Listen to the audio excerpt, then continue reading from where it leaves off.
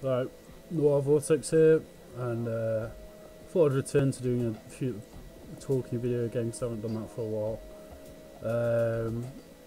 So I thought I'd wade into quite a burning issue at the minute, which is the free speech issues in. Well, I'm going to focus on the UK, but it can extend to broader than that, I guess. So I'm thinking specifically of the Count Dankula case. I almost said Count Dankula then just out of that lip. But Count Dankula case, one of the so-called Nazi pug controversy, and the Corbyn anti-semitic row that's exploded in the last week or so on social media. So I'm going to talk first about Count Dankula. So Count Dankula is a YouTuber who's been active for so many years, I believe. Well known for his... I'm not really that familiar with his content, I've seen some of it, but mostly well known for kind of shit posting and producing commentary videos as well. Basically he posted a video where he, in some people's opinion it would have been in bad taste, where he got his dog to do a Nazi salute, said gas the Jews on the video. It was basically a video that he made to annoy his girlfriend, is how he himself says that the reason he gave for why he made the video. Now, I can see how people could see this as poor taste. Obviously, any kind of jokes that revolve around genocide are going to be offensive to someone, obviously, someone's sensibilities. For me, as a kind of progressive, it's kind of this is just a moot point really, but I'm sort of cover it before going any further. It's kind of off-putting to see him being associated with Tommy Robinson as well, but I mean, from what I know of the guy, he's not a far-right advocate. I think he's more of a general advocate for free speech, I suppose. Anyway, I digress. So let's just break this down, right? And I'm going to broaden this out a bit, so it's a bit more than just. So I'm going to talk more broadly about free speech in general on the internet. Now, my honest opinion on this is that I think it's completely overstepping the mark to. He's going to prison, so I think that's completely overstepping the mark of a reaction to what he's done. And really, what he's done is just, in some people's eyes, an offensive joke. And you've got to be able to, because it's got to be, if we want to maintain having a free society, then we have to have it has to include the freedom to offend. And I think the left in general are just mismanaging this all over the shop. And like I said, I admittedly am kind of a left-wing person. I generally support socialist policies where it's possible to implement, and I would consider myself like a libertarian socialist. But part of being a libertarian socialist is that you support the right for individuals to express themselves in their individual manner. Now with this Count Dankula case, sure, the joke's in poor taste, but in context, he's not doing it to promote race hatred, he's not doing it to promote anti-semitism. And yeah, obviously I can see how people can interpret it that way, and it is in bad taste, really. It's kind of, I mean, I saw it first a few years ago, or whenever it was first released, and I thought, I did, chuckled a bit maybe at some of it, but also I thought some of it's kind of dodgy territory. But at the same time, whatever, someone put a funny, slightly offensive video on YouTube. Wow, happens every day. I've probably done some myself. Some of the videos I've done could be interpreted as being offensive to one group or another. So, and I'm going to broaden this out a bit. So I want to make a more involved point than that, which isn't really a point. I'm just covering what's gone on really. So I think in Count Dankula's case,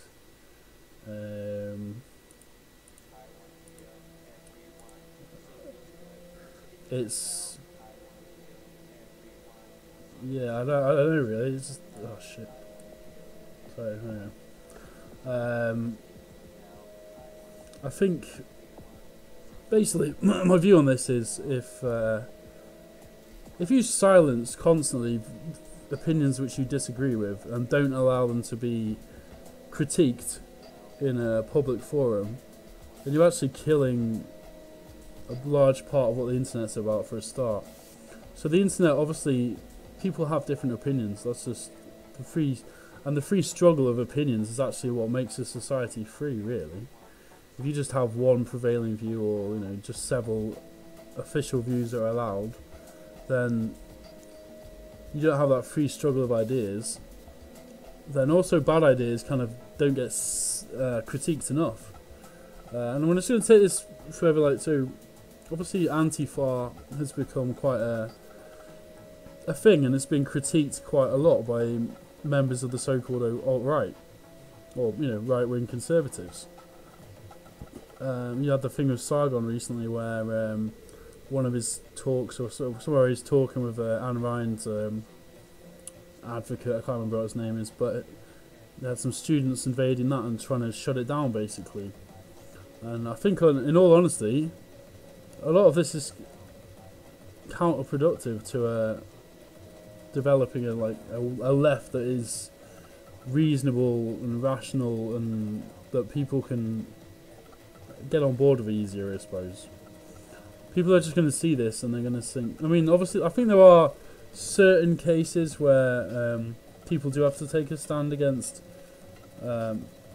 real fascists, really. But as much as, in the case example of Sargon of Akkad, I'm not a fan of him. I think he is a bit... he jumps too much to anti-feminism, and I think his anti-feminist videos are generally...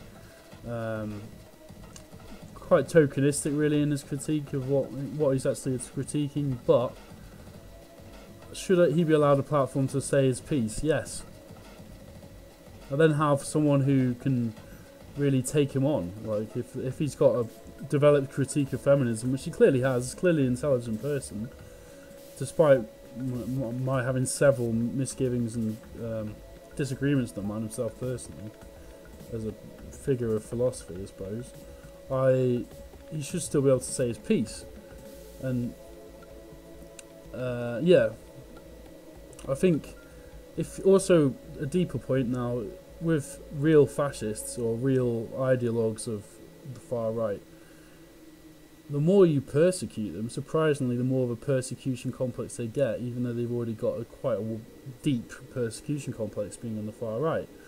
Obviously, if they're on the far right, then it obviously involves nationalism, or can involve a great deal of racism, classism, whatever. Typically, far-right movements are white and working class movements, disenfranchised, and then a lot of Machiavellian arseholes who just take advantage of that. But yeah, I think the more that you persecute kind of lighter figures on the right, the more this kind of persecution complex can be given seed to develop further. So it's actually, in a lot of ways, I think it's really counterproductive. I think also, in terms of, so if you look at it historically, and I'm a bit shabby on the details of this because it's been a while since I looked into it. I mean, Chomsky himself, was the great anarchist thinker and intellectual of the time, really.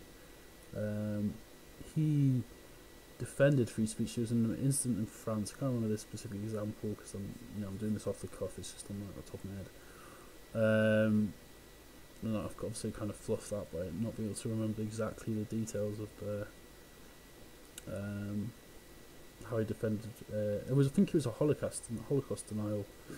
Now I'm getting into dodgy territory now, but there's only the dodgy territory that usually going to get some interesting contradictions or some interesting subjects that can be elaborated on.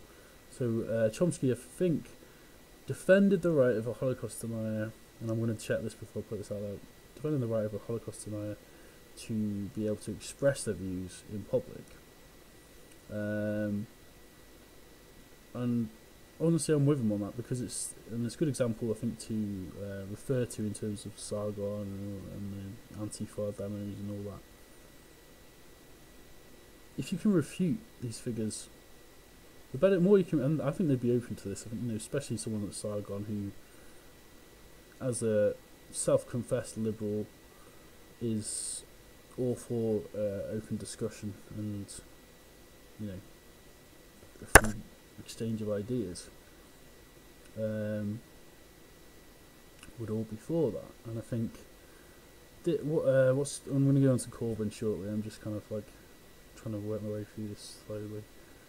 I think if we kind of lose sight of the fact that actually having a open discussion is always the most positive way, and you can debunk ideas if you're intelligent enough. You can debunk someone. You can if you've got a intellect that can articulate why something is false, then you should use that power.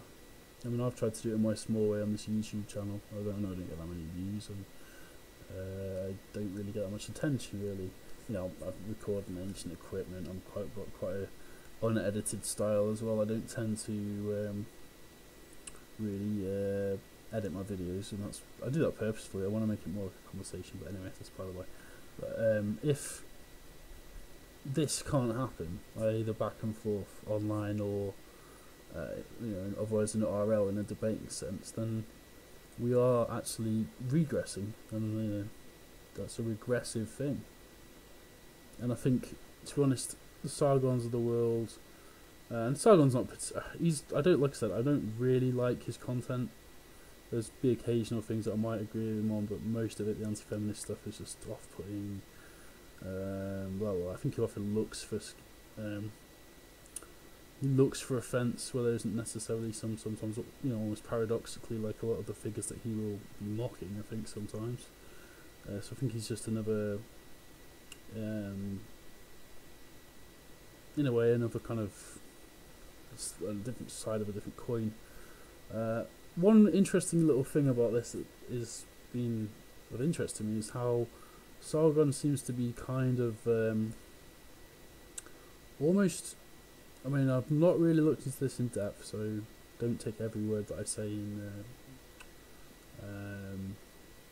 as gospel. But it seems like he's been kind of trying to curry favour with like the British far right in some respects. I'm not saying he's currying favour. That was the wrong way to put that. Sorry. I mean, he's just kind of interacting a lot with this Tommy Robinson EDL subset of British politics, I guess, which is for a liberal is. I mean, I've seen his videos where he justifies this by saying that he doesn't agree with Tommy Robinson's views, but he wants to open a channel of communication. So I can understand it from that point of view. But with the Count Dankula case, and I know I'm rambling a bit now, but just bear with me. He seemed to. He uploaded a video with Tommy Robinson speaking on behalf of him, I guess, which I thought was really quite strange. I guess he was doing it to prove a point, but even though I'm obviously, like I said, a self-confessed libertarian socialist, I still hold those liberal values of like free speech and the ability to express one's individuality strong myself, so I can understand it conceptually, but also it kind of instinctively it put me off that watching any more of his content, really, to be honest. I mean, obviously I will still watch some of it just to keep abreast of what's going on in political terms on YouTube. But that is off-putting, and I think that will be off-putting for a lot of liberal types or left-leaning types, because Tommy Robinson's like, I think his racism is sugar-coated now, and he's kind of seen as a reform figure, but I don't think he is really. I think he's still driven by the same old prejudices and ideas that, and he's time and time again confessed not to be a racist or have any kind of like racist perspectives, but he's clearly like, if you look at his actual rhetoric and what he says, he's just against Islam existing as a thing. And yeah, sure, no one wants Sharia law, but that's not on the cards as far as I can see. And I think it's just scaremongering to even suggest it is. That we're going to have Sharia law as a separate, that Sharia law will be imposed on people. I think it's just alarmist and just false more than that. Anyway, Count Dankula, views, I think it's absurd that it's got to this position. I think anybody who actually cares about having the ability to express your own opinion online should be aghast at this. A lot of people's reactions have been, to be fair, so the general consensus, as far as I can tell from social media, is that this is absurd. And it is, really. I mean, if the guy was vehemently anti-Semitic and a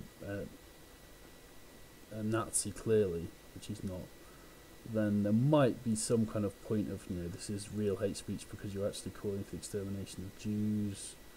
You're actually calling for that, and you're a self-confessed Nazi, blah, blah, blah. There might be a case for it then, because then it's clearly under UK law it's defined as hate speech, but it was satire.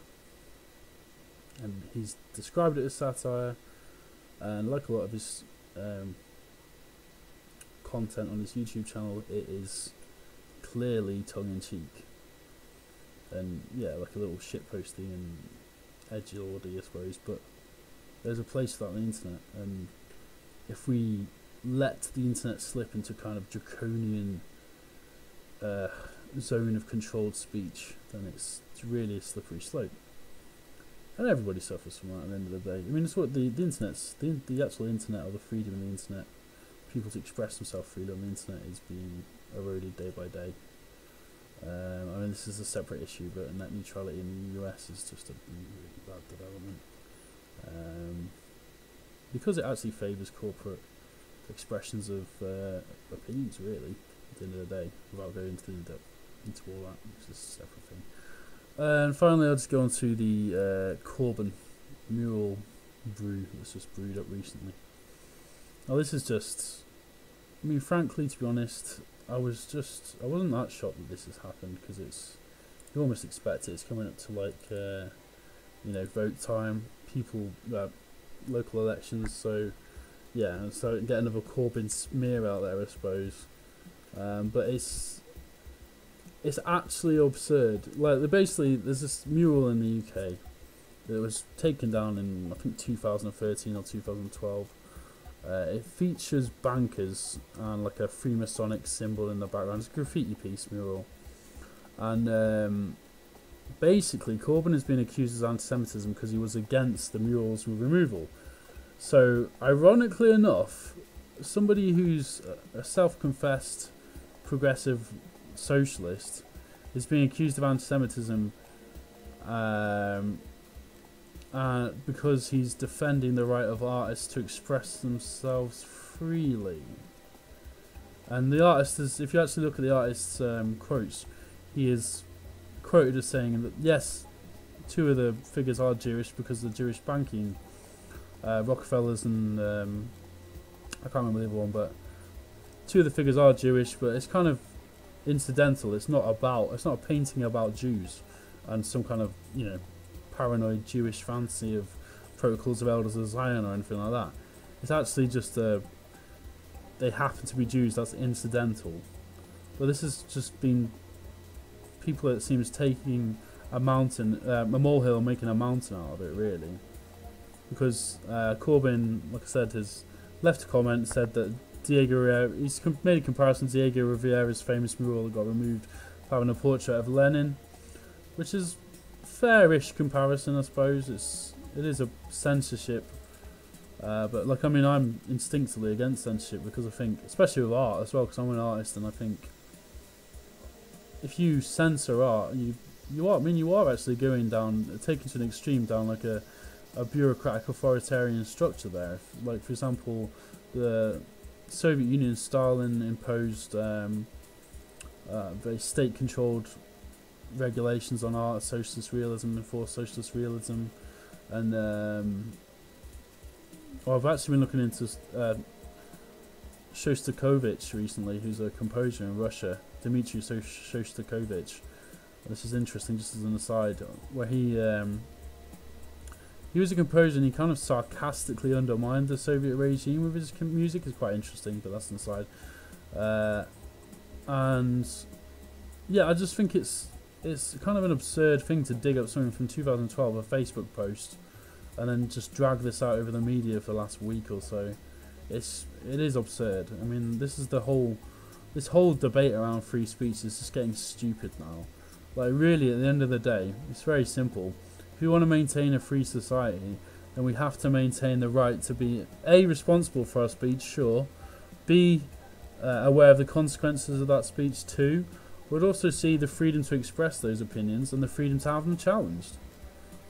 I mean, this is not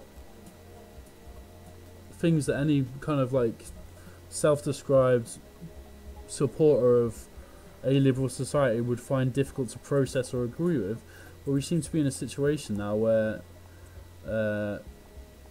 it's this is coming up again and again, and it's I think it is primarily the so-called regressive left, I guess, that are responsible for a lot of this. But it's not really, because I mean, like, if you look at the Corbyn case, which the anti-semitism, that's like a lot of the criticism there is coming kind of from the moderate right of the Labour Party, and I can't criticise that too much because I'm a Labour Party member, so I can't go into individual names and stuff. But I think a lot of that's actually coming from the right of the Labour Party, in terms of like saying, you know, it's anti-Semitic, and it was censored anyway. The Mural was covered over a long time ago, but it wasn't covered over. It just got wrong phrase actually. Sorry, it got covered over, but it was planned to be covered over. So anyway, I'm not going to go too much into the specifics of that. But yeah, I mean, it just seems like a common sense democratic values are kind of being undermined quite a lot, which is depressing to see. And we definitely don't want to move to a world where you can't make comedy. And this is a really important. You can't make comedic light of certain very dark or potentially offensive things. And everybody's got their thing. Like, everyone's got things that they find offensive, and it's usually to do with personal experience. It's usually like for example, I have experience of mental health problem, like bipolar, and I guess, to be honest, I've not seen many jokes around that, and most of the ones I have seen around it have been quite self-affirming, because it's usually done by individuals who've had the disorder. But if someone told a really crass, offensive joke about mental health, I would probably laugh at it if it was in the right spirit, because if you can't laugh at your own darkness, and if you can't laugh at darkness in general, like, I've got a very dark sense of humour. I wouldn't say it's twisted, but it's kind of slightly warped, I guess. Like, a lot of my favourite comedians look at these kind of frayed edges of humanity and kind of just bring it to some kind of a light, or make light of it, really. And I think if comedians, and Ricky Gervais I think tweeted about this as well, if comedians can't have the right to cause offence, then comedians will actually lose their place in society, because part of comedy's power is that it can say the unsayable and, like, get rid of attention in a room by bringing light to it. And I'm not comparing Count Dankula's video to some kind of great piece of comedy. It was like it was kind of a silly shit post, which was kind of funny the first time around maybe, and then just, it was what it was. But yeah, that is getting arrested for it now, getting on trial and everything else, and he's going to prison, I think it's the latest, wasn't it? Is absurd, to be honest, and it doesn't set a good precedent. Context is king, I'm sorry, but it is.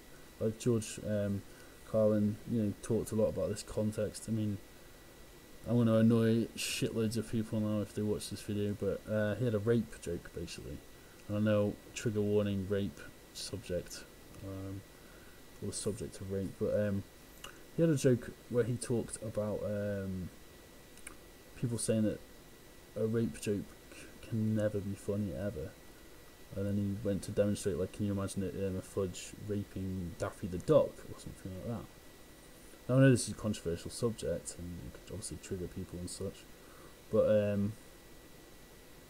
he said context and the meaning and the intention behind the joke is what makes it funny.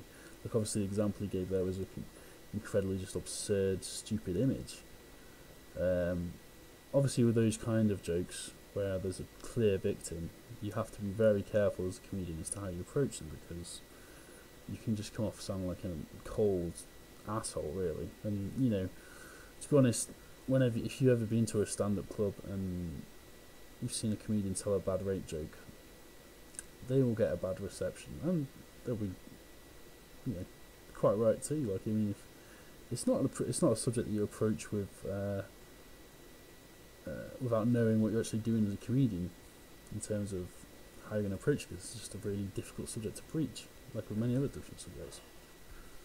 But anyway, I'm kind of going off into the realms of what comedy is now. But I think basically at the end of the day, I think comedy, things which are done with comedic intent should be viewed as such, especially if it's digital content. The guy clearly said it was satire. He's not a Nazi. That's just ridiculous assertion to make.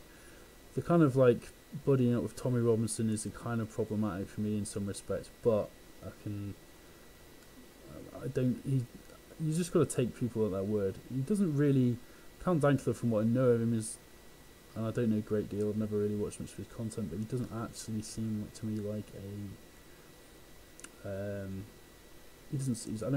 I think he might be a Scottish nationalist, maybe but that means a very different thing to in Scotland, I think, to, you know, traditional other forms of nationalism. Anyway, I'm not going to ramble on too much now. I've already talked for quite a bit. There's a lot of stuff I could probably talk more about comedic intention, but yeah, like I said, I think intention, context, freedom of speech is important to protect, and like a lot of left-wing figures from history have actually, I mean, even going to like Marxists, like Rosa Luxemburg, freedom is always the freedom of the individual to think differently. That's one direct quote pretty much from Rosa Luxemburg, like one of the German Marxists who was behind the Spartacus League, and really well-developed Marxist critiques of many different things. She's actually a deep critique of Leninism, Marxist Leninism. She critiqued the way that the Soviet Union was developing.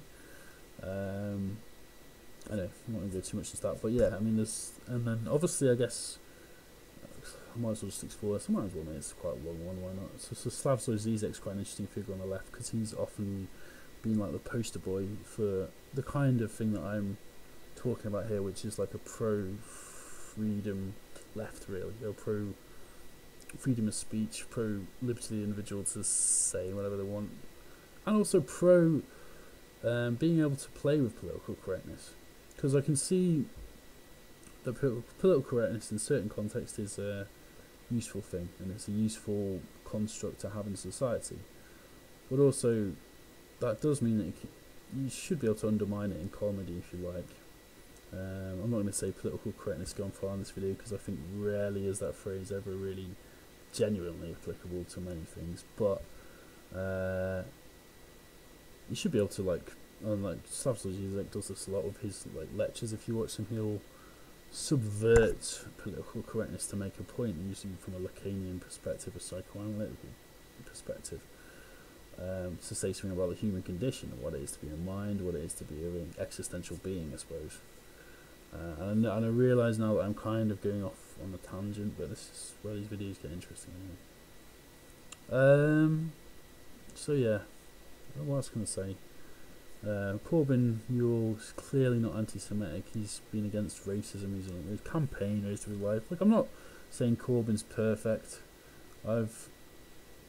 He's dealt a lot with a lot of blows which have been thrown his way with a degree of calmness, I'd say, in a lot of ways. I don't really understand why he gets a lot of the flack he gets, but I can also understand why, because of like tabloids and journalism, etc.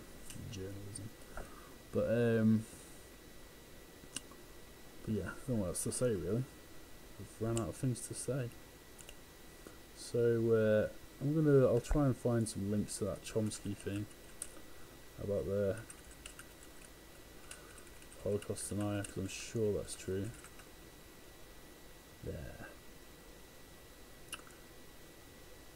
Yeah, the Faurisson affair, that was what it's called.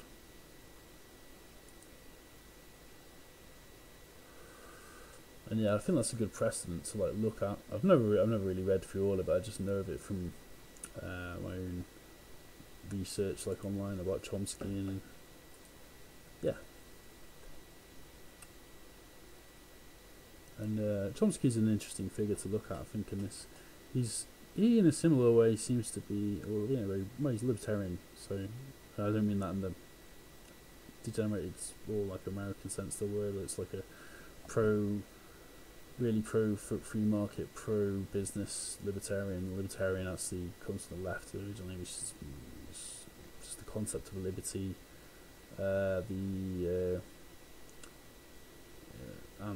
concept of individualism as a. I'm not going to ramble about that anyway. No point. In a bit.